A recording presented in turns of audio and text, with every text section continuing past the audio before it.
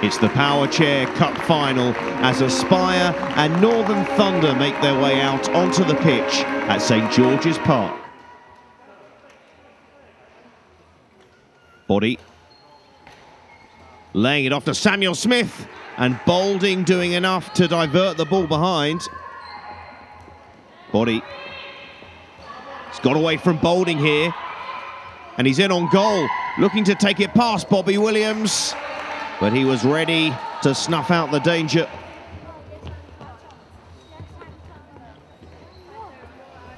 Hodgson playing it down the line, and it's into the danger zone, and Boulding! And John Boulding strikes first in this final, the captain leading by example.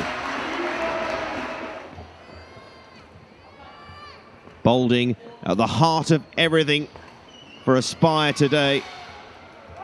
And going for goal, and just wide.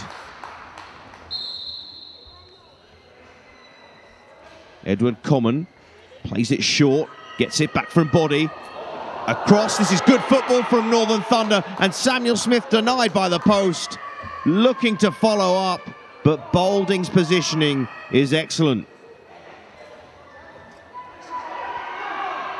Kitcher looking to launch an attack, cut out by Smith.